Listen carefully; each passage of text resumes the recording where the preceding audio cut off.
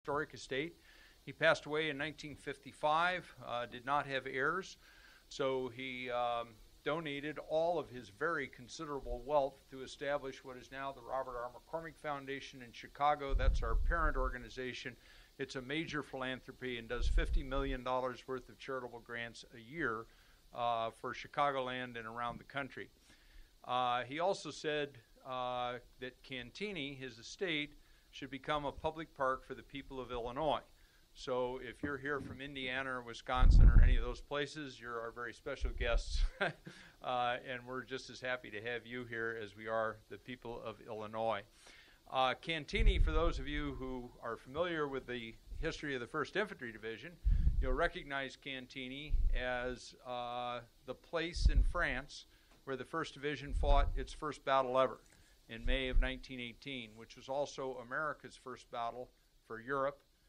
It was the first American battle of World War I. Colonel McCormick served there as a volunteer citizen soldier. He volunteered for military service when he was well in his 30s, had already been a Chicago City alderman, a law partner, and was the president of the Chicago Tribune Company. And he could have let military service pass, and nobody would have been the wiser. But he said, "My country's at war, send me." They sent him to Paris, gave him a desk job, and he said, no, send me to the front. They retrained him as an artillery officer, and he commanded the 1st Battalion, 5th Field Artillery, 1st Division. He fought at Cantigny, served for the rest of the war, was promoted to colonel, came back, and never forgot his fellow veterans and those with whom he had served. He was one of the founders of the Society of the 1st Division. He hosted reunions of the 1st Division here all through the 30s and 40s. He founded American Legion posts, and he was absolutely devoted to service members and veterans for the rest of his life. So that's why there's a 1st Division museum at Cantigny. The colonel pays all of our bills, and we do pretty much what the colonel left in his will for us to do. So it's in that vein that we offer this series of lectures. Lectures is the wrong word, series of evening talks, which we're delighted to have you here for this evening. They're on a variety of topics that have to do with American military affairs, most of them loosely or tightly tied to the history of the 1st Infantry Division. This one is tightly tied to the history of the 1st Infantry Division. And we do that because we're a democracy, and it's we the people. Our Constitution says that are for the common defense. That's why we have one of the purposes of the Constitution. So ultimately, whether or not we go to war and who our soldiers are and what they experience is our responsibility. They don't belong to the Pentagon. They don't belong to the White House. They don't belong to the brass. They don't belong to the generals. They belong to, I was about to say we the people, but I know I have English professors, so they belong to us the people. And so we think the people of a democracy should be well informed about military affairs. And so that's why we do what we do. So tonight we are absolutely delighted to have Colonel Retired Bill Haponski here, and he has brought an entire supporting cast of great former soldiers and veterans of the 1st Squadron, 4th Cavalry, 1st Infantry Division, which Bill commanded for 6 months in 1969. He has written this memoir, Dangerous Dragoons, started on it years ago. I'll let him tell you about that. But we were delighted to publish it, which we have, because it is a rare piece. Very few of the tactical and operational level commanders who served in Vietnam wrote about it in the aftermath. But Bill did, and it's not just a personal memoir, or even mostly a personal memoir. He has worked for years to get the history right, to include the soldiers' view of what they were experiencing, and to give us, the readers, some sense of what that squadron, how that squadron operated and what it experienced for those 6 months that he commanded it in Vietnam. Bill is a West Point graduate. He taught at West Point on the faculty, an English instructor at West Point. He's gone on to many other accomplishments both in his military career and his civilian life afterwards. He was a distinguished soldier who served the 1st Division in the United States very well.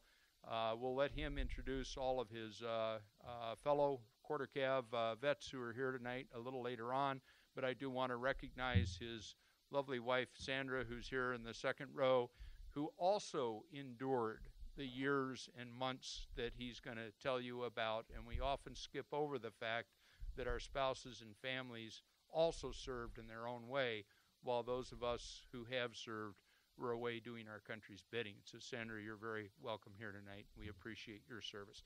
So, without further ado, I am delighted to introduce Colonel Bill Haponski. Thank you, Paul. Appreciate it. And if you want to know who the real boss is for 58 years, there she sits right there. Paul, thank you so much. Am I coming through okay on the mic? Okay, good. Thanks for asking me to do this book. I wanted to do it especially for my guys, and it's a real honor to have been selected to do just that. Let's start with the title. Danger's Dragoons, the Armored Cavalry Task Force of the Big Red One in Vietnam, 1969. Now, one thing that I should say right away is that although this book was written about 1969, basically, it also includes the experiences of all of the task forces from 1965 to 1970. So it has some of the highlights in there. So I hope that there are some of you out here who are from those other years. I'm going to speak for only 30 minutes, and then we're going to have question and answer. I've always felt that that's the most interesting part of it. Okay, Danger's Dragoons. Danger, why danger? Because danger was the call sign, the radio and the telephone call sign of the 1st Infantry Division in World War II, and they've kept that ever since then. The 1st Infantry Division's Big Red One is known as Danger. Dragoons, where did that come from? Probably from a 15th century French firearm, Le Dragon, which was carried by mounted infantry, not the cavalry. But the cavalry picked up the term, and today throughout the world you're going to find, you would find if you went up on the internet, that several countries in the world have cavalry outfits, which are called Dragoons. I was Dragoon 6, the commander. What was the Big Red One's Armored Cavalry Task Force, and what was the cavalry squadron at the core of it? You'll get some of that tonight, and you'll certainly get it in the book. The book is going to answer those questions in terms of several things, such as the organization, the equipment, and the employment of the squadron and of the task force. But more importantly, it's going to answer it in terms of men, ours and the enemy, courageous fighters all. So let's start with our men. Here's the dedication. This book is dedicated to the magnificent troopers and soldiers of Task Force Quarter Cav, especially those who did not return with the rest of us, or who were grievously wounded, or who became emotionally or physically ill from Vietnam service. And to their families and loved ones, thank you. We were and remain a band of brothers. I'm going to illustrate the kind of men that I had by reading short excerpts from the book. I'd been the senior staff officer of the 11th Armored Cav Regiment before coming to the Quarter Cav, which was located in Zion in January of 1969. Here's an excerpt relative to the pacification mission that we were undergoing at that time. A bright and shining spot of our pacification effort was the S5 Civil Affairs area. I had come from 11th Cav thinking I would never see the equal of its S5, Captain Lee Fulmer. I was wrong. Captain Tom Witter, a Pennsylvania National Guard officer, matched Lee in zeal and competence. There was nothing Tom would not try in order to make life better for the Vietnamese. He programmed all civic action and, taking great risks, was out many nights working in the hamlets. Driving those roads at night was hairy, but Tom and his two helpers did it routinely. Tom and I spent a lot of time together on our pacification projects, and I thought that if we both made it through the war, we might become good friends. We did. Tom Witter. Please stand.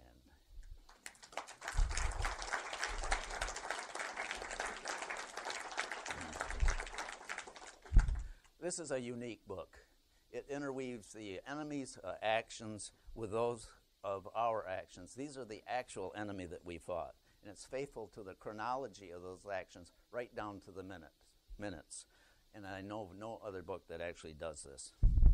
My major sources were my a journal that I kept in Vietnam and input from these guys and many, many others. About 14 years worth of input, as a matter of fact, many face-to-face meetings, but a ton of emails that we sent back and forth. Also, the research team that we formed right in the beginning copied 15,000 pages from the National Archives. Now, these were the records of our combat unit and the records of the higher headquarters and some of the adjacent and other support units. And all of it related to our actions. In addition, in 2005 and 2010, I made visits back to Vietnam, to the battlefields, to study them and to talk with our former enemy. I found some of them with some of our former South Vietnamese friends. I'm going to give you the sources for the enemy information shortly. First of all, the Cav Squadron organization. The Cav Squadron was a battalion-sized unit with a lieutenant colonel commanding it. We had a headquarters and headquarters troop and 3 line troops, A, B, and C. And each of those troops had 3 platoons. And the platoon was the basic fighting unit of the squadron. It contained 3 tanks and 7 ACAVs, armored cavalry assault vehicles. Well, what were they? They were armored personnel carriers, modified with 2 extra machine guns, 1 on each side. We had over 100 armored vehicles in the squadron. We also had Air Cav Troop D, D Troop Air, but I had it only for 11 days in my command for reasons that are explained in the book. Here's an excerpt, though, that relates to our Air Cav Troop. When I first met Hugh Mills, I came away profoundly sorry that division was pulling our Air Cavalry D Troop out of the squadron and placing it in the 1st Aviation Battalion, an utterly confounding move, a precious combat asset placed under control of what was primarily a support unit. Hugh was just the kind of high-spirited young aviator who would make a superb combat leader, and I wanted him and the others to be part of my unit as the Army had intended. They never intended for it to be taken out of the squadron. Hugh volunteered for the highly dangerous Aero Scouts of the troop because he viewed them as the baddest of the bad, and he wanted to be a part of that hair-raising experience. He was very young, barely 20, to be a 1st lieutenant, and headed for such responsibility, but he became a highly decorated scout pilot and platoon leader of D Troop's Aero Scout platoon. Now, although the Air Cav Troop was taken away from me, actually I had it under my operational control many times, or at least major portions of it. These Aero Scouts were something else. They flew at treetop level and below, and that's absolutely the most dangerous place that they could have possibly been. And so it turned out that the Aero Scouts and the Air Cav's rifle platoon, the Aero Rifle Platoon, were the most shot at guys in the division. Listen to this. Hugh Mills received 20 U.S. medals for valor, to include 3 Silver Stars, the 3rd highest award in the American Army, plus 3 South Vietnamese medals for valor, and 3 Purple Hearts. You might say that he was an overachiever. In fact, when he came back, he wrote a fantastic book that I would highly recommend to all of you, called Low Level Hell, A Scout Pilot in the Big Red One. It's a wonderful book. Hugh Mills, please stand.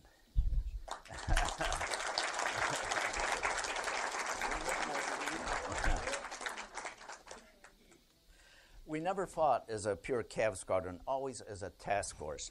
In other words, we cross-reinforce. Sometimes I would divest myself of one of my Cav troops, sometimes even 2. I didn't like to do that, but sometimes it was true, too. But in return, the infantry battalions would send me one or two of their straight leg infantry companies and one or two of their mech infantry companies. I had a tank company from the division, almost always under my command. And additionally, I had some of the 11th Cav troops and tank companies. So we were quite a diverse unit. The main thing that I want you to understand is that it didn't matter that a lot of these troops under my command were not on my organizational roster. They were all my guys when they were under my command. And I treated them exactly the same as I treated my own Cav troops who were on the organizational roster. In fact, my first killed in action was not a Cav trooper, but an infantry platoon leader. Okay, where were we in Vietnam? Could we see figure 1, please?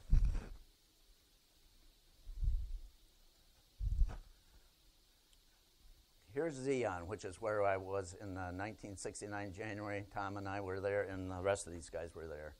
Okay, we had the mission to be, at that time we were doing a pacification mission in Zeon.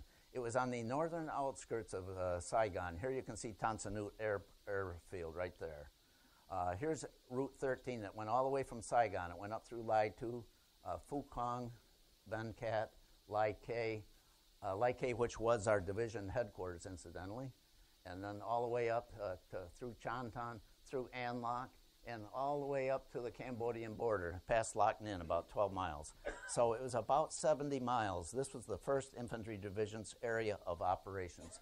And believe me, we went, as the Task Force Quarter Cav, through much of this.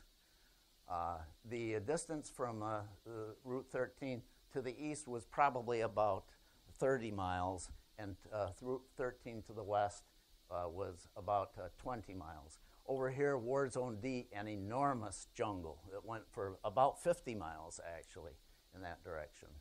And over here, War Zone C, a smaller war zone, but still very formidable. And here, the Michelin Plantation, which we're going to come back to here very shortly.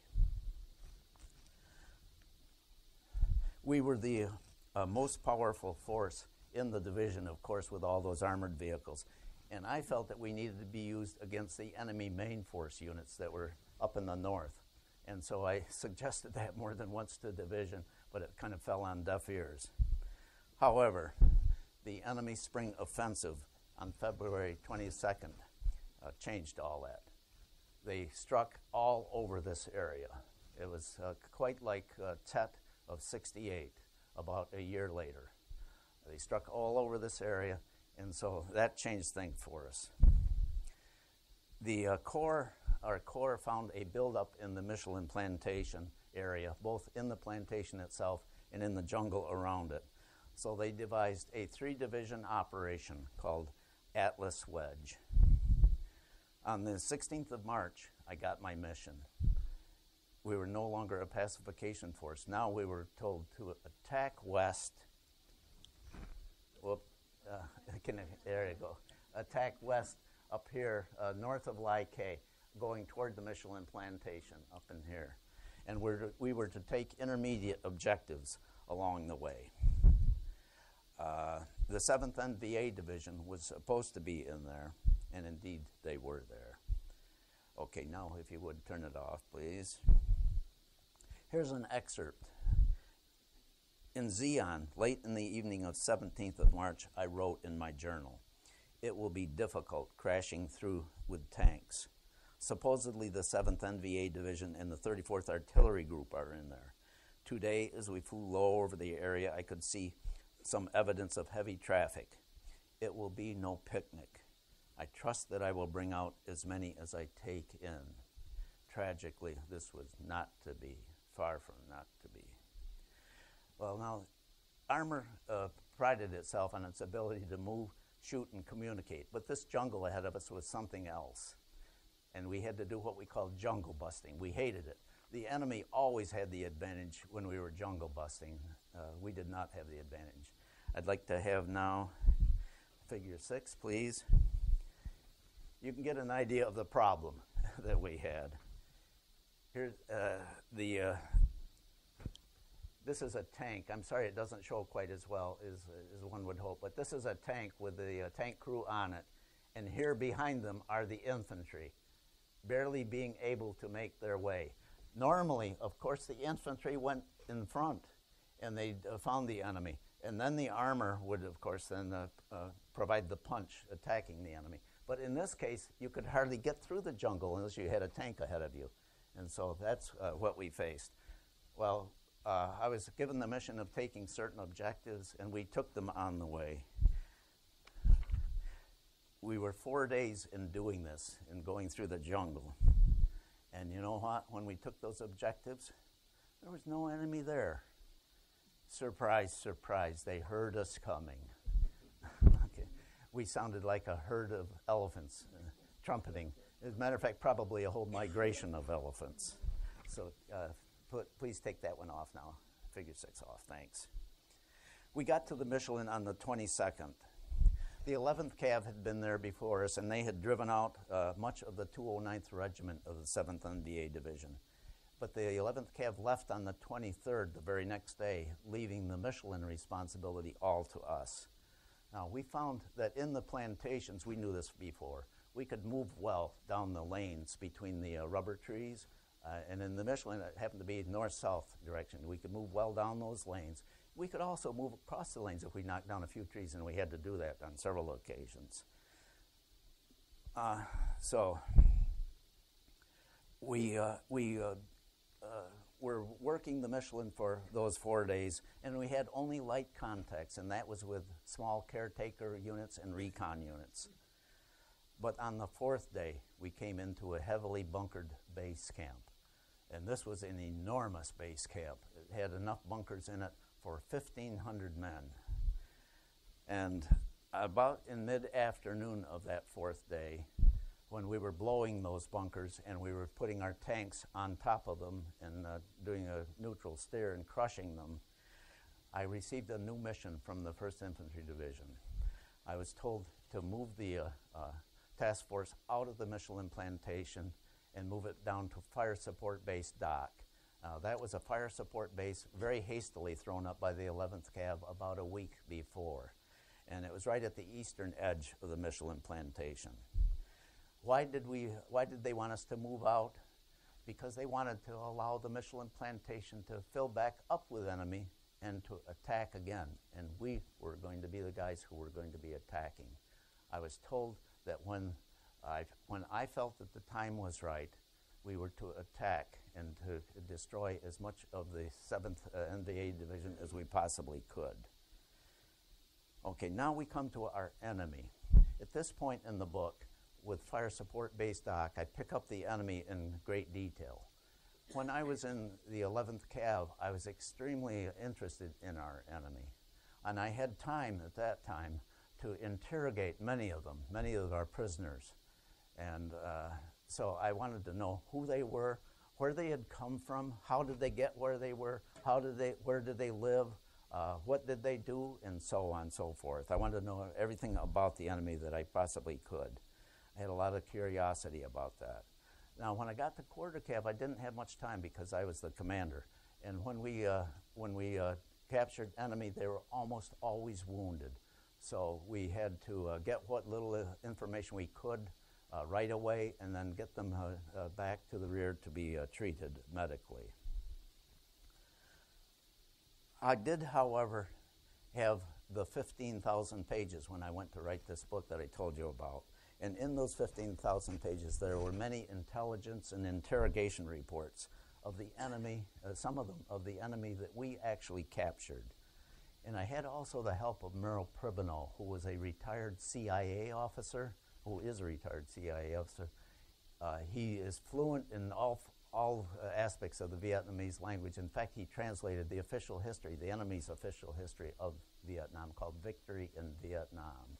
And he also translated several enemy unit histories, division histories. And I was especially interested, of course, in the 7th Division history. In that history, I found the names of the units. Our own records gave us certain names. I knew which units I was fighting against, for example, in the Michelin, but I didn't know a lot about what they had done and their responses to it. But so I knew which units from the 7th Division history, and I knew the leaders by name. Now, when we went out to Fire Support Base Dock, on the night of the 27th and 28th, we had an enormous attack against us. I knew it was coming. We were out there way away from everybody, and it was the 13th day, and it was about time that they did something, and they did. They hit us hard with a reinforced battalion. At this point, as I said, I bring in the enemy in detail, and I interweave who they were and what they did with our own actions and the results. Now, Fire Support Base was the largest battle to that point in the core operation Atlas Wedge. We killed a lot of enemy that night, and I had a young scout pilot in training. His first day at daybreak, Hugh Mills was out over that battlefield, and he reported that he had seen a lot of bloody enemy drag tracks back into the jungle. I also lost 6 killed in action, and I had 26 men seriously wounded and dusted off, and about 3 dozen were patched up and remained in the fight. Okay, that was the largest battle to date in Atlas Wedge, but the biggest by far was yet to come.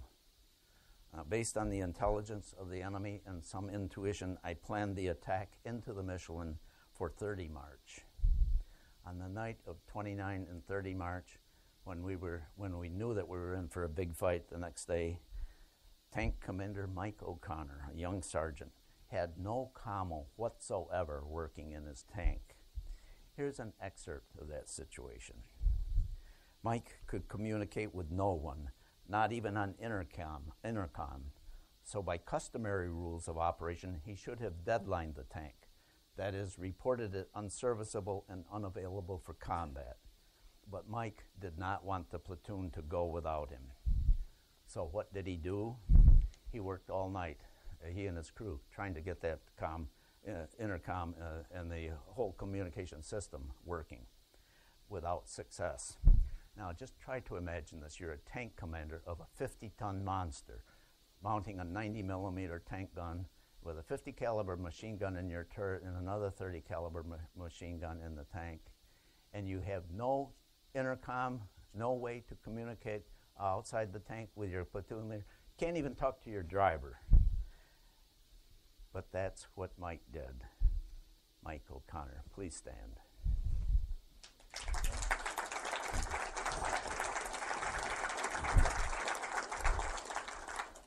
Okay, so at daylight we moved out. Please now show figure 18, our attack into the Michelin. Now I'm not going to go through all of this. I'm just going to give you the highlights. We moved out of Fire Support Base Dock. We took part of the task force here. We turned west. We thought we were going to be able to use an armored cavalry, an armored vehicle launch bridge right here at this position over a significant stream. We'd been able only to get some air reconnaissance of it because, of course, we couldn't go up and do a reconnaissance because here's the enemy base camp. If we had tried to do that, they would know what was coming. So we did not do that. But the air reconnaissance said it looks like you can get that bridge launched across there. We could not, and the story of why we could not is in the book, and I lost 3 men killed trying to get that bridgehead. We always had an alternate plan for major operations, and our alternate plan was to, if we could not do that, which it turned out we could not, we dashed north with a C Troop and D Company of the 11th Armored Cavalry. It was a tank company. And we dashed north, turned west, and right here there was a ford across that stream that we'd actually used when we were in, I think it was the one that we used when we came out of the Michelin that night at dock. And we put them there, and the fight began right there. C Company had to blast its way through NVA. And they went online out in here with a D Company, C Troop I should have said, D Company here like this. And they started to move, and there were a lot of enemy. They were reporting a lot of enemy starting to flee south. At this point, D Company gets hit right here. They got hit with an RPG. One tank got hit, and it killed the driver and wounded the other 2 crew members. Figure 18 off now, please. I'd like to show you now figure 19. This is an extraordinary combat photo. I'm sorry that it doesn't come out better here, but what you have, this is a D Company 11th ACR tank. It's not the one that got hit. The one that got hit was off here to the left of this one, and the person taking the picture was on a tank here to the right, just slightly to the right rear. But you can see the tank commander here, and what I can see, but you probably can, is that there's a smoke. What's that from? That is from his 50 caliber machine gun. He is engaging the enemy at that moment, precise moment when the tank to the next to him gets hit with a man killed. And how do I know that it's at that moment? Here are about 3 infantry troopers riding on the back, and it is at the very moment of contact, because in about 1 more second after this picture was taken, they're going to be off that tank in a hurry. They're not going to stay there, because that tank turret is going to be swinging, and they're going to be firing. So that is an extraordinary picture, as I say, of a combat. Unfortunately, D Company stopped after they got hit, and the reasons are explained in the book. That, however, brought the C Troop attack also to a halt, because I could not allow the C Troop to continue with that many enemy and having not just one flank, its right flank open, but its left flank open also. So we had to stop for a while. I had to get the attack going again, though. So what I did was to bring, I probably should have left that up, but B Troop, I haven't mentioned them yet. They were on the right-hand flank. They had not yet been committed. So I brought B Troop passing through the lines of D Company. And here is an excerpt of B Troop. At the center of B Troop's line was Master Sergeant Chuck McGrath's 3rd Platoon. To his left on line with him was Lieutenant Bob Klinkerman's 2nd Platoon. To McGrath's right was Lieutenant Jim Pitt's 1st Platoon. During the pause in the fight with D Company stop and B Troop passing through them, the enemy had moved in very close to the line. Their tactic was called grab them by the belt. This is from the enemy's point of view. Grab them by the belt and hold on. So they got in just as close as they could to the attacking unit. Why? Because there was that zone there where we could not bring in supporting fires. You couldn't bring them so close to your friendly troops. So that was one of their tactics. And that's what they did. Now here is a brief excerpt from the enemy's point of view. The NVA soldier, Tuke, was afraid. He felt alone in this advanced position. When he lifted his head a little, he saw in the next lane to his right a 75 millimeter recoilless rifle team from his regiment. For many minutes, artillery and rockets from enemy gunships exploded to his rear. Well, this was Hugh Mills and the rest of the air cav troop at work. Here Hugh is now, this is his 3rd day on the job. Pretty good on the job training. This is the biggest attack, biggest battle in the 1st Infantry Division in that half of the year.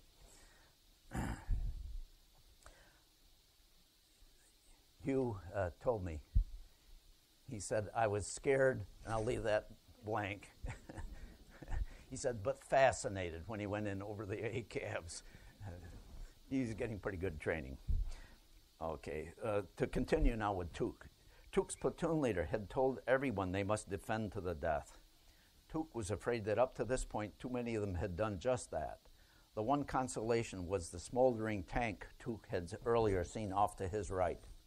The Americans had been hit and stopped. But now something was happening again. Tuke saw the recoilless men stiffen. He rose to a crouching position and looked north down the lane of trees.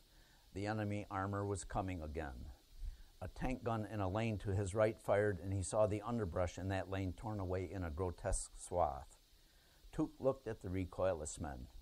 The gunner was lying parallel to his weapon, taking aim through a small break in the underbrush. The noise of the oncoming armored vehicles and their firing was deafening. Just then the recoilless gunner fired, and Tuke heard and saw the horrendous explosion and ball of fire as the round tore a huge hole in the front of an armored vehicle, lifting it and twisting it in its path. That was one of our B Troop vehicles. Here's an excerpt from Klinkerman's 2nd platoon. Mike O'Connor had no commo, not even intercom. He said, "I sent my loader down into the turret to tell my driver to turn, and no matter what, stay on line with the vehicles left and right," which he did. I don't know how he did it, since it is difficult to see directly left and right without popping his head out. Magnificent work by that driver. Mike said, "We went in firing. As we advanced, I used the main gun mainly to my front and left, since that is where I was getting incoming, and used the 50 while my loader was loading the main gun. He would slap my leg when the gun was up, and I fired it, target or not. There was a group of 3 or 4 NVA slightly to my right who were popping up and launching RPGs. I took out one at a time, although it was hard to time them because I had several bunkers dead ahead of me. There was a second group launching RPGs in my direction from my left, but I could not see them. I could only see the rockets as they came by. Damn close, too. Scary as hell." And here's an excerpt from Jim Pitt's 1st platoon. Pitt said, "We threw hand grenades into each bunker, then had a look inside. Nothing but signs of a hasty departure. We slowly moved deeper into the base camp. Then from a bunker about 20 meters to my front, an AK on full automatic emptied a 30-round magazine at us. My dismounted patrol hit the dirt as bullets struck all around them. One sergeant went down clutching his shin and rolling over twice. Platoon Sergeant Leonard and I both thought he had taken a bullet. So did he. It turned out that it was a rock thrown by a bullet, and he was only bruised." Jim Pitts, platoon leader. Where are you, Jim? There you are. Jim Pitts.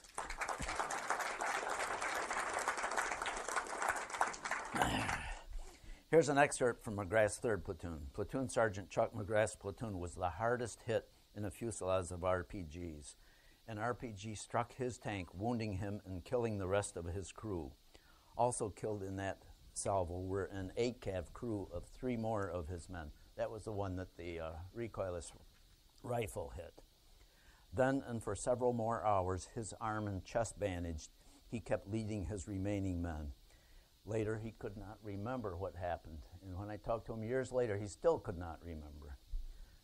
For this action, he was awarded the Silver Star.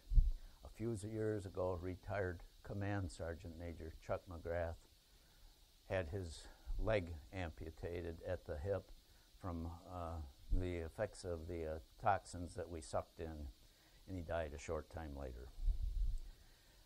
Well, this was the biggest battle ever in the Bloody Michelin. It went from sunup to sundown in that bunkered base camp. We had struck into elements of 2 regiments. We killed or captured a lot of enemy that day, but I also lost 12 men killed in action. 6 of them were from that platoon in Chuck McGrath's platoon in about 30 seconds. I had 3 dozen men dusted off and about the same number patched up. Here are some excerpts. After the battle, we had, of course, to go on to other missions. And Jim Pitts said, looking back on the Michelin situation, he said, "We left the rubber plantation behind. Many of us also left behind our youth." I said, "The spirit of Bravo Troop may be best summarized in an anecdote. Years later, the family of Jerry Driggers told me that they had not wanted him to enlist. Jerry, killed on McGrath's tank, had replied, 'If I don't go, I'll never feel right for the rest of my life.'" Those are the kind of men that I had. Well, we had 4 more big fights. One of them even bigger than this, the one that I've just told you about. And many, many smaller ones before I turned over command of the task force. And there were 2 more commanders during 1969 and early 1970. But then in early 1970, the 1st Infantry Division withdrew from Vietnam. But Task Force Quarter Cav was the last ones left in the field. Here's a situation from the stand down of Task Force Quarter Cav. Jay Ward, the new platoon leader of 3rd Platoon, that was Chuck McGrath's platoon, a B Troop, told what the final days were like.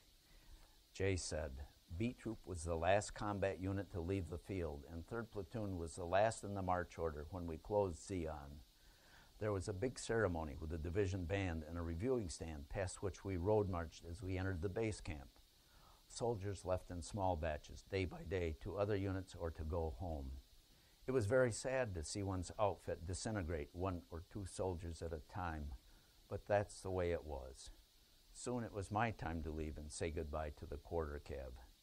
That was very hard. Jay Ward, please stand.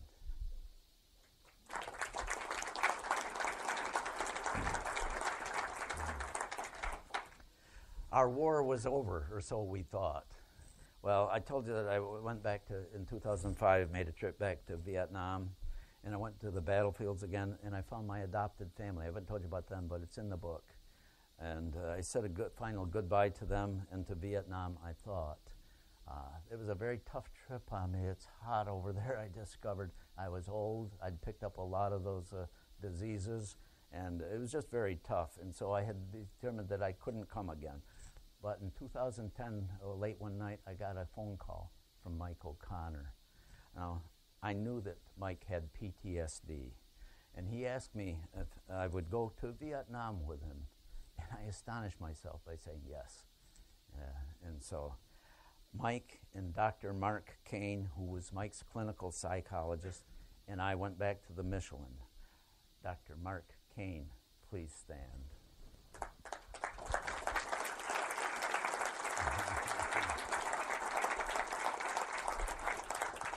Now, Mark needed Mike to get to talk about it. I knew that approach because my clinical psychologist some years before that had said the same thing. He told me that I needed to write about it. Well, I did, and this is one of the results. And it helped enormously, and I knew that Mike going back would help him. Here's an excerpt. On the 30th of March 2010, we stood in the Michelin, where exactly 41 years earlier to the day and hour, Mike had been in the thick of the fight. Mark was questioning Mike, bringing long suppressed images to the surface. Mark, is this the spot where you were when your buddy Benny Diaz was killed? Mike, yes. Mark, did you see the RPGs hit his ACAV? Mike, yes, but I did not know it was his ACAV at the time. I was receiving RPGs and engaging an NVA in a tree. I found out in a few minutes we had some KIAs, but didn't know until later that Benny was one of them. Well, the three of us then walked to a nearby dry cistern in the rubber. Please show figure 38. And we had a small ceremony in the Michelin. Here's an excerpt. I had lost 12 men from different units in that day of vicious battle, the most in one day of my entire tour. Now I read 6 of their names while Mike lit a stick of incense for each man and laid it on the edge of the cistern. I dropped the sticks into the cistern. Then Mike slowly read the names of 6 B troopers among the 12 while I lit a stick for each. Mike then carefully picked up the remaining sticks, one by one, repeated the name of the trooper, and as he dropped each in the well, said, "Rest in peace." He retained the burning stick for Benny Diaz until last, holding it to his chest, tears welling in his eyes, and finally said, "My young friend Benito Diaz, rest in peace," and dropped the stick.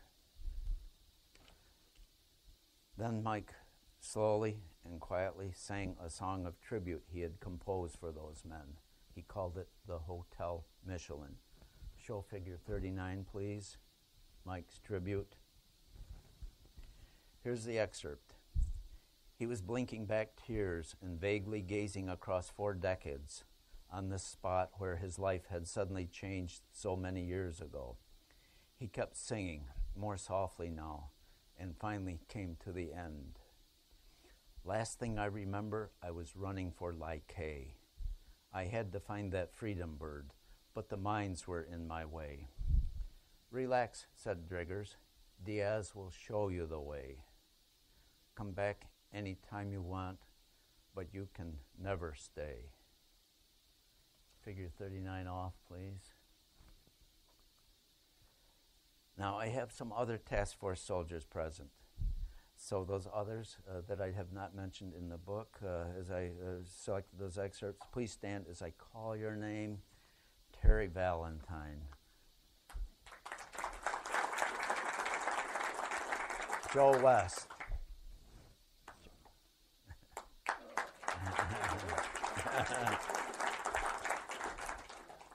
David Goodell. Where's David? Oh, there he is, right here. Mike Baldwin. Mike over there. Cliff Kilburn. Richie Gureen. Willie Seibert. Roger Flanagan. There he is, Roger. Thank you, Roger. Have I missed any task force soldier who may have been, come in late that I should introduce right now? Well, my profound thanks to all you guys, and this now is the time for questions. So I would ask you guys, those of you who can, to come up front with me. Please address your questions to me or to any one of these fellows, or you ask the question of me, and I will, if I feel one of them can answer it better than I can, I will direct it to that person. So those of you who can stand up and come up, would you please do that? And while you're doing that, Bill, if you're going to ask a question, please wait till JD or I give you the mic, okay. Because we're recording all of this, and it'll be on our YouTube site a little later.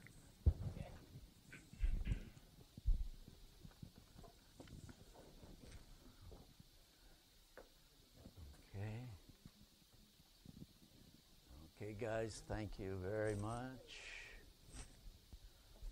All right, now this, I hope, is going to be the most interesting part of the whole thing. Usually the question and answer is. So please, your questions. Yes, yes, sir.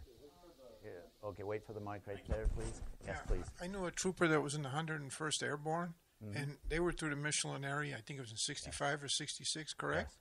I don't know specifically about that particular unit in there, but let me say that a good many units were. What I did say was that we fought the largest battle that was ever fought, to include for the French. The French were in there. I've written another book. It's on the full Indochina Wars, and I covered some of that about the Michelin in that particular book. But yes, there were many battles in there. I don't know the details of many of them. There were a few battles that came after that, but nothing nearly as big as the one that, we fought. He made two claims. He said the French were in cahoots with the Viet Cong, and that any damage to the rubber trees, the French sent a bill to MACV and expected payments for damage to the trees. Is that correct? Thank you for that information, but it is not correct. I'm sorry to say.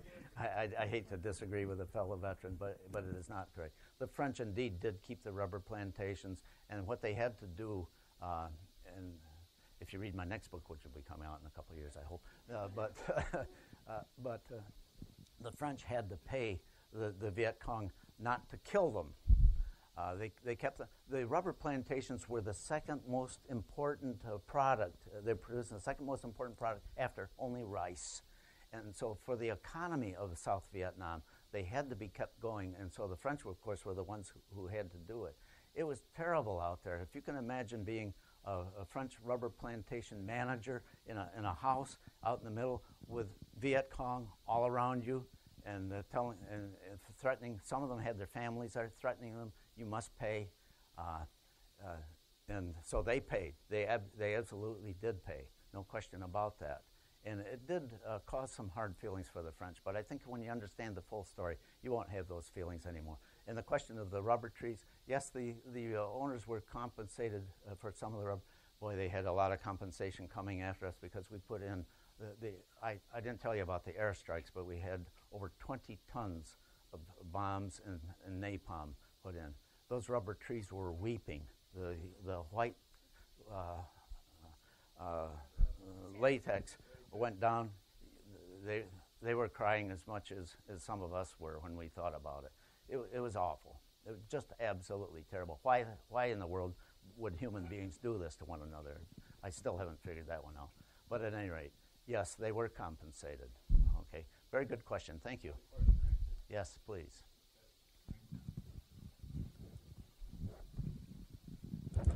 So given that you were fighting in jungle terrain, how effective were the heavy military vehicles?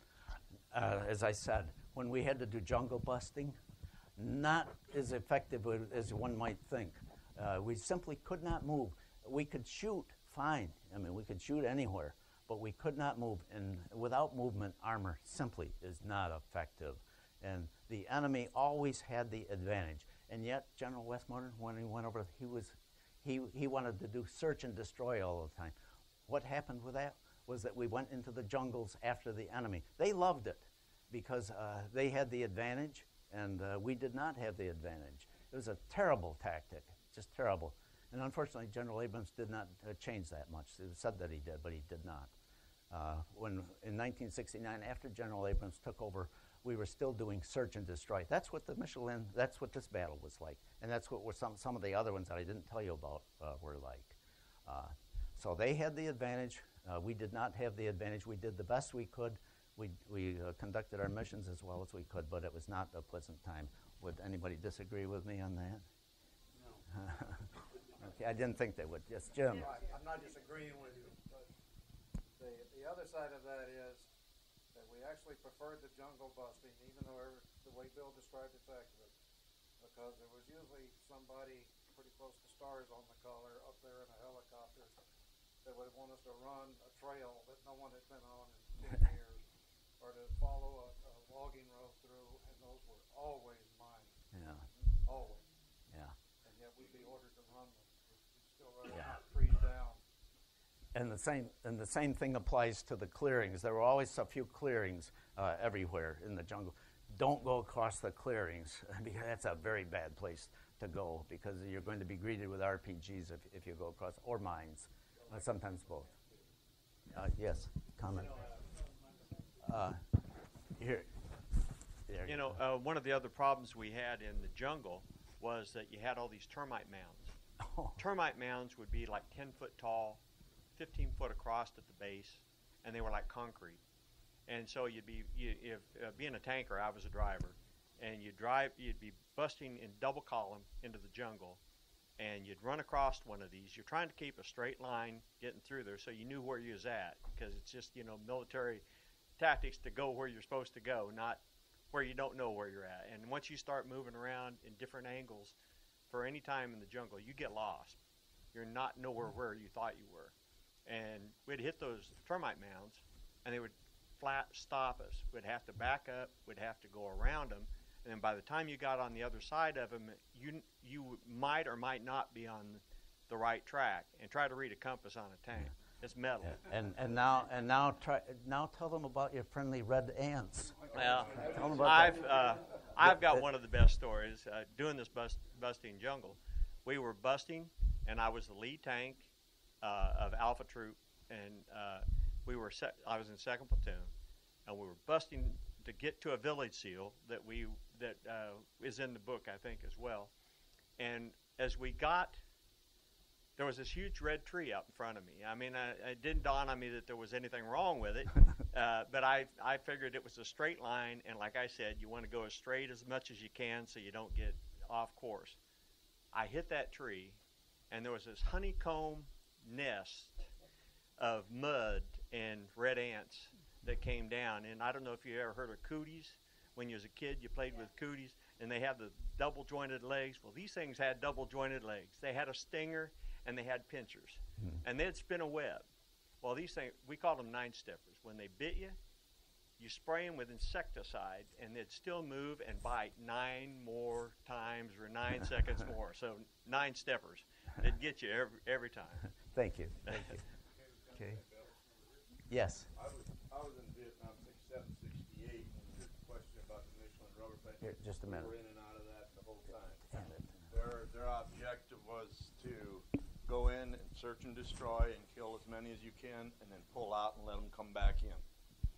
We were in the Iron Triangle the same way, the Michelin rubber the same way. We were in there 4 or 5 different times, and every time you went in there was a battalion of North Vietnamese regulars in there waiting for you. They love, yeah. They love the plantation. We love them too, because in the plantations it was probably only 98 degrees, where it was a heck of a lot higher than that outside. There Sir? were streams there. This is a bit of a follow-up to the previous question. I believe I saw M48 tanks in your pictures, and You did. And from my reading, my understanding is that the 11th Cav had at least some, if not all, 551 Sheridans. Yes, they did. I'd like to, if you had your way, looking back, what would you change in terms of equipment, organization, and mission to be more effective? The mission, I would certainly change. No more jungle busting. That for sure. Okay. In terms of equipment, not much of anything. The M48 tank was marvelously suited for this job. Now, that was not the newest tank in the inventory. But you know what? Vietnam was not the primary threat to the United States at that time. We had a Cold War going on. We had the Russians on one side of the Iron Curtain, and we were trying to defend against them. So the new tanks, the M60s, which I had, one time I had half M48s and half M60s, the new tanks went to Europe because they were needed much more over there. They were heavier gunned than the 90 millimeters. But so far as what we needed for a tank in Vietnam, you couldn't have asked for anything better than the M48 we had. And it was powered by diesel, not the gasoline that when I was a tank platoon leader in Germany, not the gasoline where we had to refill all the time, but diesel. Yeah. Much better for landmines than it was for the Yeah. other vehicles. Yeah. Yeah, absolutely. When an ACAV hit a mine, that was bad news. But when a tank hit a mine, it could be bad news, but usually it was just a jar and knock off a road wheel or two. That was about it. Very good. Other questions, please.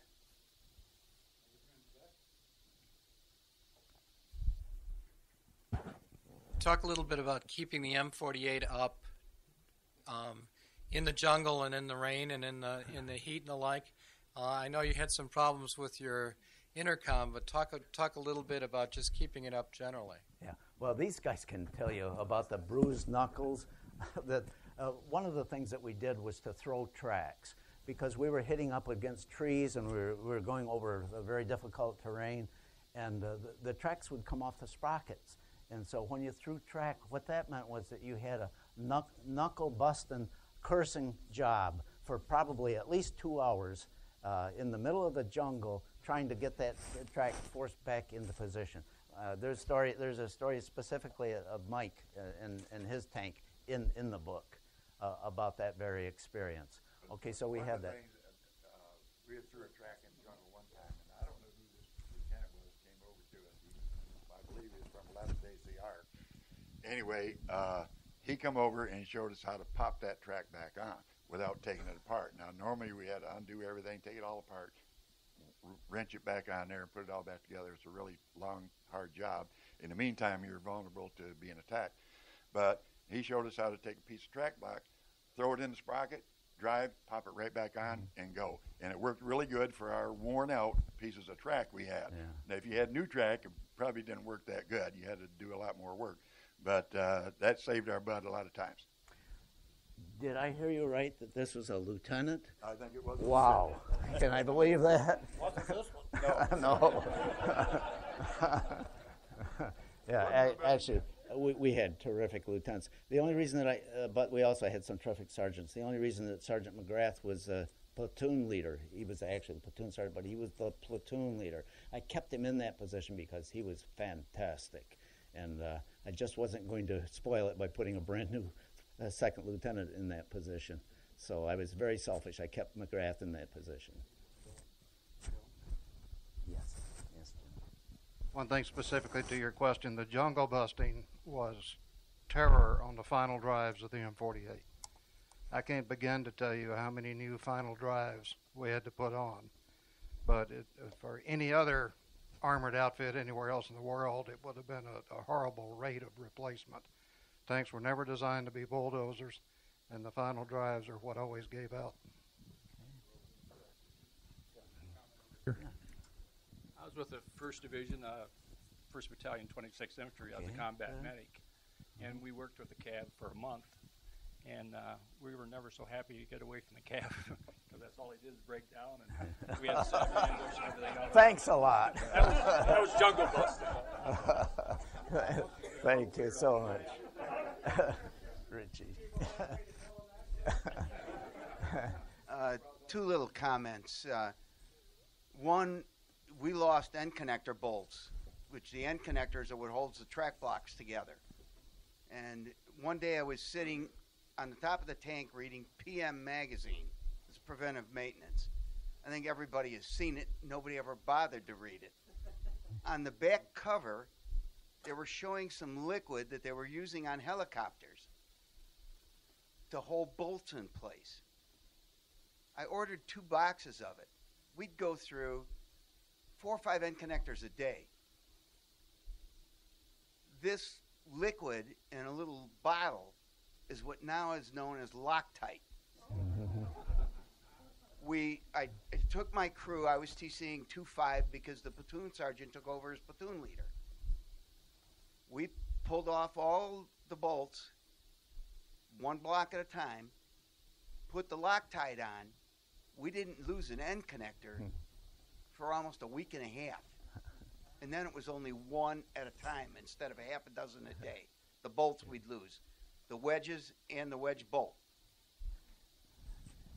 This is just one example of many, many of the intuitive things that these guys, they devised things that were, that boggle my mind. And so that's just one of the many, okay? Other questions? Yes? How did you do for fuel and parts and that kind of thing? When you're in a forest, how do you handle that? Okay, very good question. Excellent, because the logistics was indeed a big problem. But you know what? In Vietnam, we were lucky. We had the helicopter that no previous war had in that quantity. And we had helicopters. We had the Super Hook that would lift up a whole ACAV. The whole thing would come up. Usually you had to take the, as I recall, you had to take the engine out, but the rest of it would go up. And so we had the helicopters, and those guys were marvelous.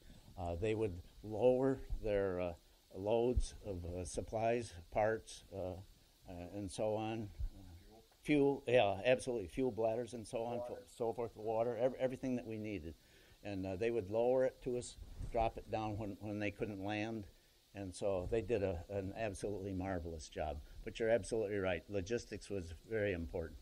The diesel engine, though, solved so many problems that we had. In Europe, back when I was a lieutenant, we had enormous problems having gasoline engines. But the diesel engine, you could go 4 and 5 times as far. I don't remember ever a time that we had any problem with getting fuel. No. That almost came out religiously with the resupply. Very good question. Very good. Other questions? Yes, please. Here. I was in the artillery, and I wondered if you had any artillery support. I don't think it's good for trees, but I just wondered. Yeah, we absolutely did have artillery support. As a matter of fact, fire support base Doc, the D of the 1st of the 5th Artillery Battery, 1st of the 5th Battalion, D Battery was in there with us, and we had 2 tubes of the bigger stuff from 8th of the 6th with us. And believe me, when we were attacked that night, the artillery commander in there lowered those tubes, because you can't shoot the artillery from the fire support base that's being attacked because you'd be shooting it straight up, and down. You don't do this. You get your fire support, as you well know, from another fire support base. We always, in the 1st Division, they never conducted an operation which could not be covered by what they called the fan, the artillery fan. And so we always had artillery support, and it was fantastic. Then when one of the big missions that we had that I did not mention was road security. That whole road, Highway 13 going up to Cambodia, we had the northern portion of that. We had 3 fire support bases up there. These were permanent bases, fire support bases, Thunder 1, 2, and 3. And I commanded whenever there was any attack, and we had several incidents of attacks. So I commanded the whole schmear on those occasions. But otherwise, they were just supporting the division wherever the fire support was needed. I'm not sure that I fully answered your question.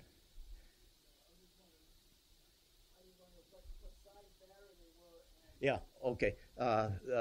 They were of two sizes. They were the 105s and the 155s. Now, if we really had a necessity, we also got 175 howitzers that they could shoot for 25 miles.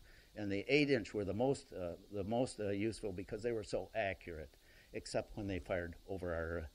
I was in Lyke for a very short time in the 11th Cav, and it just so happened that our TOC was directly under the outgoing 8-inchers, and believe me, when they fired, they would raise you up out of your bunk if you were at night.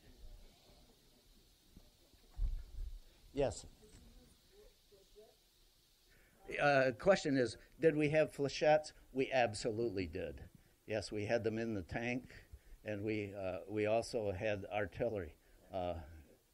Artillery. And the helicopters. Yeah. And in the helicopters, as Hugh says. And we also had canister. We used a lot of canister, especially in the jungle. They would fire that 90 millimeter. Sometimes that's the only thing that would allow the tank to go forward into some of that place. It would blast everything away. And when it went down in the Michelin, it took down a lot of trees. As I said, they shivered as if in terror. Canister, for those you don't know, is a large shotgun shell. Yeah. It's, the round itself is probably that tall, and the end of it is probably that big, and that big round is full of just metal. Yeah. Just bearings. Yeah. Yeah, and then describe flechette too, so people understand. They're darts. They're the same idea, but they're darts. Yeah, they look like little arrows. Yeah, thousands of them. Beehives, they were called. Beehive rounds. Yeah. Okay, very good. Other questions? Yes. What were your rules of engagement? How often did they change during a operation, and how confusing was it to you when they did get changed? Not at all. It was the rules of engagement. We did have rules of engagement. Primarily, however, where we were operating, it was in what was called a free fire zone. Well, why was it a free fire zone? Because there weren't any hamlets there. It was strictly jungle and wasteland. And so in zones like that, you could actually engage anywhere at any time. The air cav could come in and fire. Now, what you did have to do, of course, was to be sure that the friendly units on the ground notified. They had to know where they were and notifying headquarters, higher headquarters, where they were, because otherwise it is a free fire zone, and you could come in and fire. And unfortunately, sometimes the air cav, not my guys, but some of the other air cavs, they came awfully close. As a matter of fact, that D company that was with us, the tank company in the Michelin, they got fired on by the air cav the night before we moved out. Yeah. Yeah, it was the first of the ninth. It was not the D troop air. Never. Sure, by all means, Hugh. The air cav guys in the scouts especially operated right on the treetop, and we were out ahead of these guys about 100 yards. And would often run into unidentified personnel on the ground, and in my experience, we were no further away than you and I are. Enemy forces would not look at you. They wouldn't make eye contact.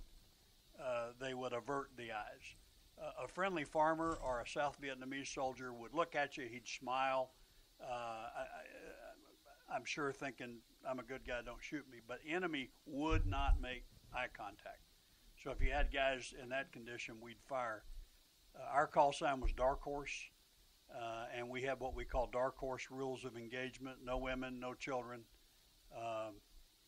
have a direct target before you shoot.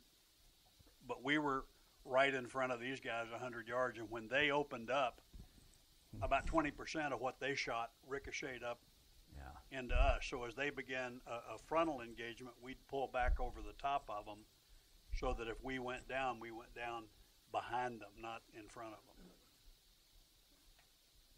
Very good. Thanks, Hugh. Yes. Well, we've had an Army since Vietnam that's been all volunteer. So Vietnam's our last Army with draftees. 1973. Could you speak to the Yes. the role of the draftees in Vietnam? The role of the draftees in Vietnam was the same as it was in the previous wars. Magnificent. They were great. I remember, especially in Germany, as I said, when I was a lieutenant, we had draftees, and what was so wonderful about them was one thing: they had such a range of experience. You had some who were college graduates. You had some who were still in high school. You had that whole range. You had people who had very useful skills. They had not enlisted. They were citizen soldiers, and they were great. In Vietnam, I don't know which ones were enlisted and which ones. Well, I read you about one, Jerry Driggers, who enlisted. Jerry Driggers, incidentally, won the Silver Star about 3 weeks before he was killed. Wonderful, wonderful. Should we go back? Yes. Absolutely yes. There's no question in my mind. Let me just go to the Iraq war. In my estimation, that was a terrible, terrible decision.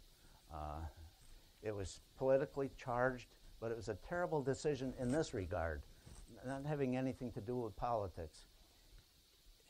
If we had had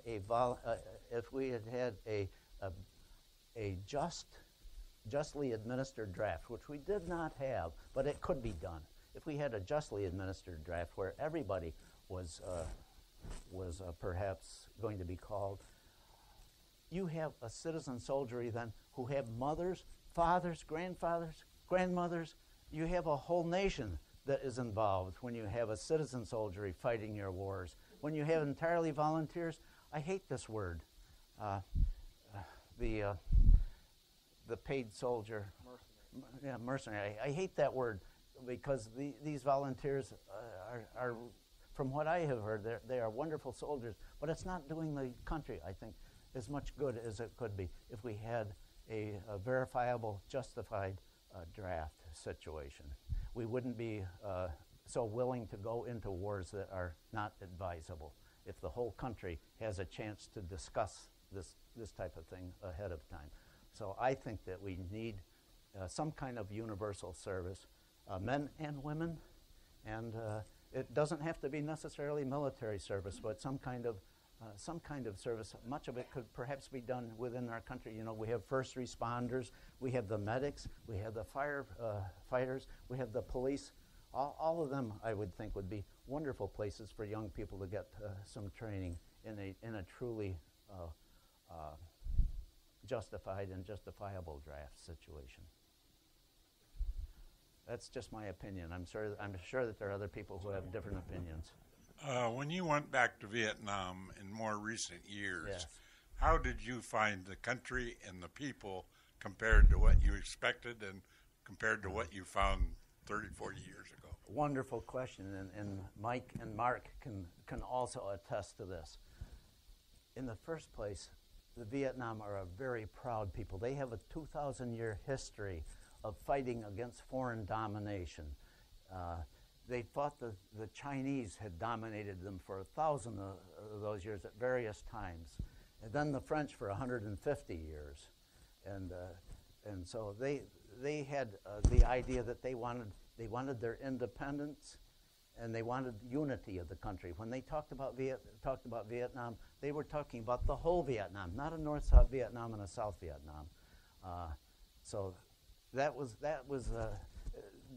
They had been the children were brought up on stories of the heroes, and so they had that kind of a desire. They are a wonderful, wonderful, independent people, so hardworking. I could tell you stories about a sweetheart. I love her dearly, 32-year-old mother of 2 children. She and I email one another. She speaks and writes very good English, and she is going through a terrible time. Their employment situation right now in Vietnam is awful, and she's going through a terrible, terrible time because of that. Okay, but when we went back, I was surprised. These people received us. They were genuinely friendly. Now, in 2005, there'd been many American soldiers who had gone back before that, and I knew that they'd gotten good receptions, but I wasn't absolutely sure. But we got a wonderful reception from them. In the book, I think it's in this book. If not in there, it's in my previous book. In the Michelin plantation, when I went back in 2005, you'll see a picture of a gentleman who was about 5 years older than I.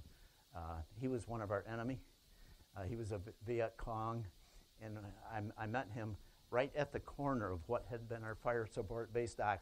At the time when we were there in 1969, it was wasteland. There was nothing there. And now there was a hamlet there. There was a corner drugstore, a corner a pub, that kind of thing, right about at dock. And we have you'd see it in the book, we have our arms around one another. We joked with one another. Well, first of all, he said that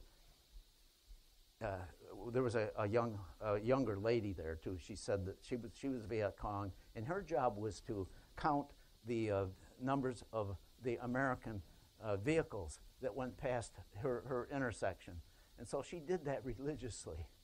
And she said to me through our interpreters, of course, she said, "We knew everything you were doing," and the old gentleman said, "Yes, but we couldn't do a damn thing about it." So when I went back in 2010, unfortunately, I found that he had died just 2 years before that. But we were received extremely well. Mark and Mike, what would you say to add to that? I was surprised the economy was booming much better than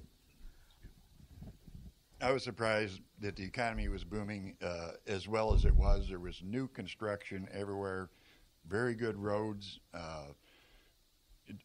We went to the Thunder fire bases, and where we had our little outposts there, they had concrete roads put in there, brand new houses going in, new buildings for plants going in, where people were going to work. And this was all the way up and down this desolate, what used to be desolate highway. But I was just blown away by what was happening there. It seemed to be working good. Mark, did you want to add to that? We were there over Easter Sunday, and Mike and I went with Bill and sat through a wonderful Catholic ceremony. The nuns were as active as the priests, and I videotaped the worship service, and at the end of the service, the choir stood and flashed us a big smile and peace signs to the three of us. We stuck out like a sore thumb. And we went over to the Black Virgin Mountain, and it's a Disneyland tourist area now. They have a ski lift going up halfway up the Black Virgin Mountain up to monasteries up there, and on top you still have the remnants of the specialist force on top of the mountain. But we're riding together, Mike and I, and there's only one other person of Caucasian with his Vietnamese wife and biracial son, and I got 10 hours of video of people smiling and laughing and making faces at us, and we were a part of their tourism industry. It was amazing. And I might add too that about less than 1 mile from where Mike and B Troop were in that fierce battle, when I went back in 2010, less than 1 mile away, in the middle of the Michelin plantation, was a brand new, at least 2-story, maybe 3-story, I don't remember, school, with the kids coming and going to school. And it's where we got rid of a lot of our, we had brought about 75 pounds worth of costume jewelry that the kids loved it, and so we got rid of a little. But it's a brand new school out there in the middle of what had been a fierce battlefield. Can I say one word, sir? By all means, you. Since Sandra's here, I want to give you just an impression of the day that I met Colonel Haponski for the first time.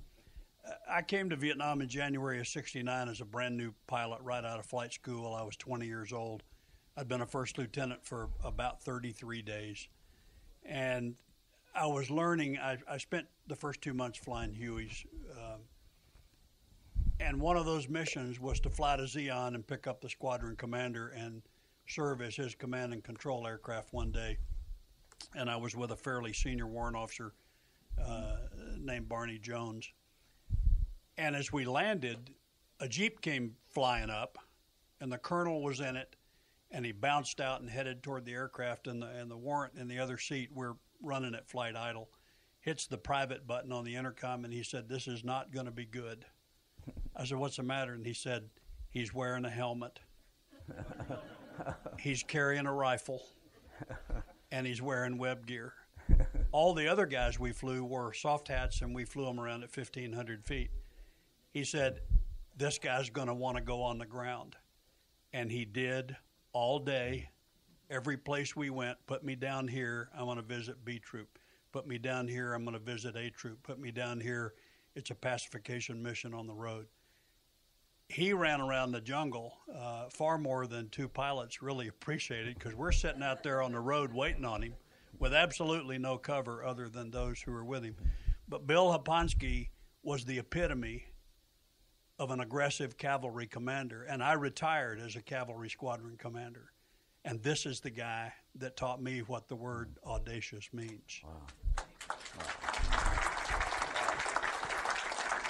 Thank you very much. Wow. Thank you so much for that. Yeah, I did a lot of writing.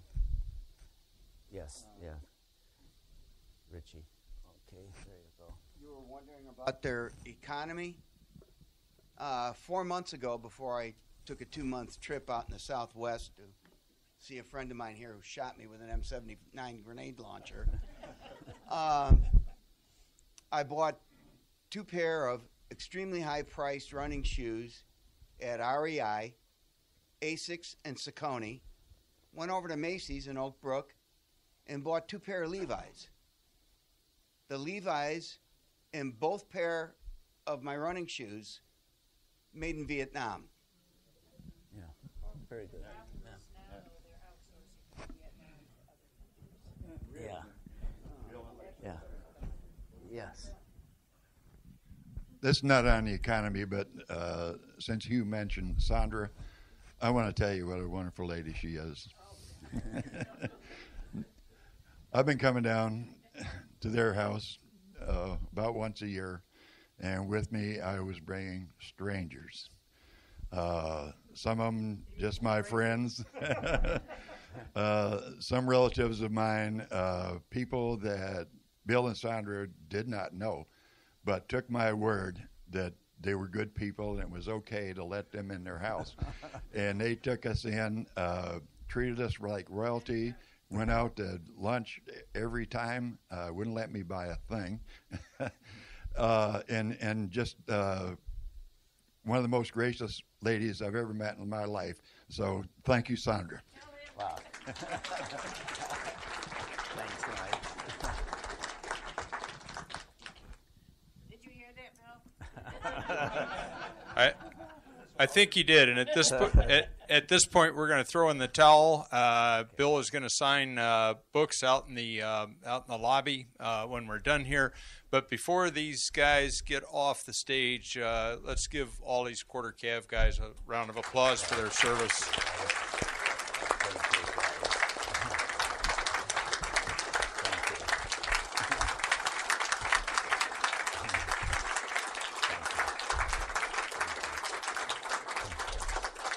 Okay, I'm going to ask everybody but Bill to go ahead and resume your seats. Thanks, fellas.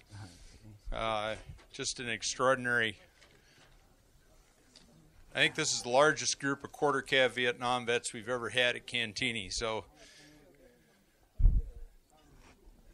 Oh yeah, Paul.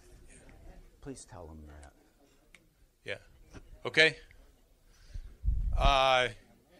You may wonder why I pushed this book. Bill said several times during his talk, if you want to know more about that, you got to read the book. I've read the book not once, but about 7 times, and I can tell you this is a terrific book. If you want to, I just commend it to you. But the other reason I push it is because Bill has very graciously agreed that any proceeds from the sale of the books will go to the museum. So we really appreciate that. Thank you.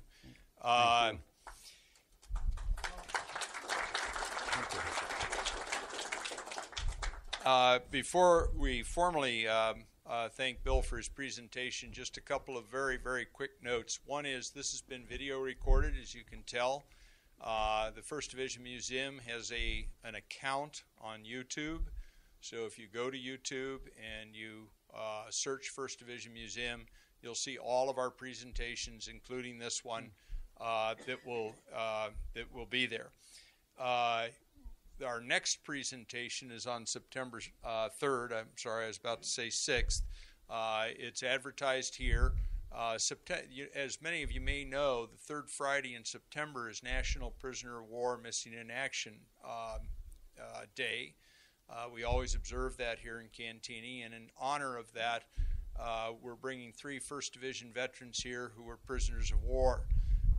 They were captured by the Serbs in Macedonia in the 1990s when we were conducting peace operations there, very brutally treated for about 30 days until the Reverend Jesse Jackson went to Serbia. Some of you may remember, did an unauthorized negotiation with Slobodan Milosevic, but was able to achieve their freedom. All 3 of those guys, 2 of them for sure, we're working on the 3rd one, but all 3 of them will be here on September 3rd to tell their story, and I think it's an important story. The other thing is we do these programs free of charge, as you know. But if you stop by the veteran welcome table out in the lobby, you'll find a red, white, and blue mailbox. That table is staffed by veterans who belong to Cantigny Post 556 of the American Legion, including 1st Division veterans. And if you drop your spare change in that mailbox, we'll see that it goes to the Midwest Shelter for Homeless Veterans in Wheaton, which is a fantastic grassroots 501c3 organization that is doing really good work for a problem that ought not to exist in the United States, and that is that many of our honorably discharged veterans do not have a place to call home. Okay, so on all of that note, I don't want Bill, fantastic book and fantastic presentation, and thank you to your supporting cast of thousands, and Sandra, all of you quarter gav guys, there's nobody more welcome here than a 1st Division veteran, and you're particularly welcome here tonight. We're cheap, despite the Colonel's generosity. Okay, we pour all that into the mission. We don't do anything extravagant with it. So we have these very, very humble thank you gifts. Bill, come on up here. And your thank you gift is this environmentally correct water bottle. Okay. It's got the museum logo on it, and it can be distinguished from any others you may have been given because this one is the big.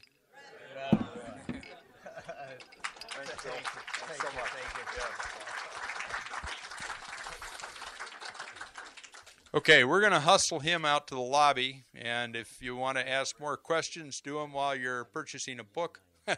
and I'm sure all of these wonderful quarter cav veterans will be able to answer your questions as well while they stay here.